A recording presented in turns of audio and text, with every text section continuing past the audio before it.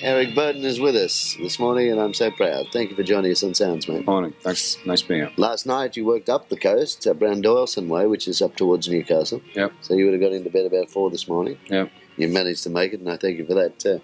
Oh. Tonight, Eric, with his band, are at Blacktown RSL, and tomorrow night, St George Budapest Club. So try and catch him, because then he's off to Adelaide, and you don't want to miss him, I tell you. You formed the Animals at the age of about 20, mate. What had you done prior to that? I was a student. Successful? Well, like a lot of other people who studied in England, I was set up and sort of presented with this dream that you would be able to do certain things when you left college after 5 years of studying, which was a fallacy. I mean, I ended up digging roads for a living after that. And then drifted into the music.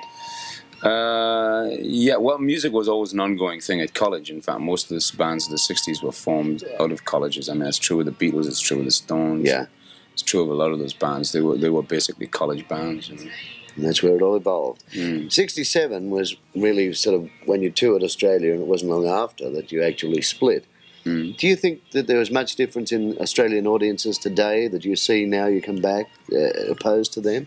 Well, not only in Australian audiences, but in Australians and their attitude and their outlook, period, is immensely different now to what it was then. For the better? Oh, absolutely. And it's really great to hear, the kids who are just on previously talking about their concern about the nuclear situation, right, and realizing that in Europe you are actually in it there, whereas here you're somewhat withdrawn from it. But it's really great to see that people, even though they're withdrawn from it, still know about it. A frontline interest in My word. It's terrific. Animals have had, what, 3 reunions since they split? Yeah, 1 concert, 1 and 2 recorded reunions. Is it hard to bring the band back together, to do anything? Sure.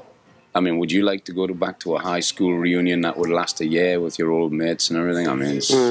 I don't know. I think there must have been some great memories out of that time, and you'd probably think, well, let's do it, one off again, and have a bit of fun. Yeah, but from my point of view, memories are back there, and future, the future is here, and present is now.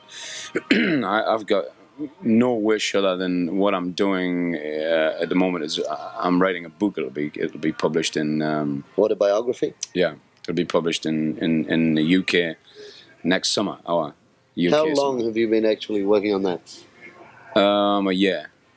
A year, but I started the germinated at about 78. I started writing a novel at first, and realized I didn't have the writing skills for that. So the advice of publishers and friends around me, I got stuck into an autobiography. And what'll that be called? I used to be an animal, but I'm all right now.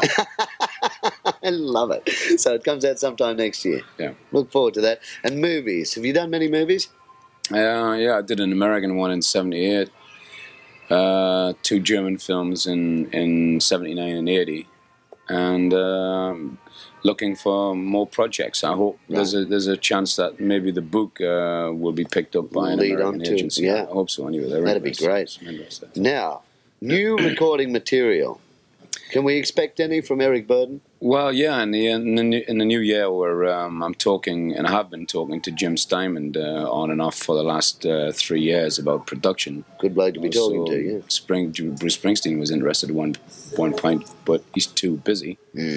I got lots of producers that want to work with me. It's setting up a deal with a satisfactory record company that will make sure that the product gets to the people. It's been one of my ongoing problems. I've had so many problems with record companies over the last few years. It's kind of frustrating. Again, let's hope you can clear those up. I hope so. Thank you for coming in today. We'll go back again. This one, 65.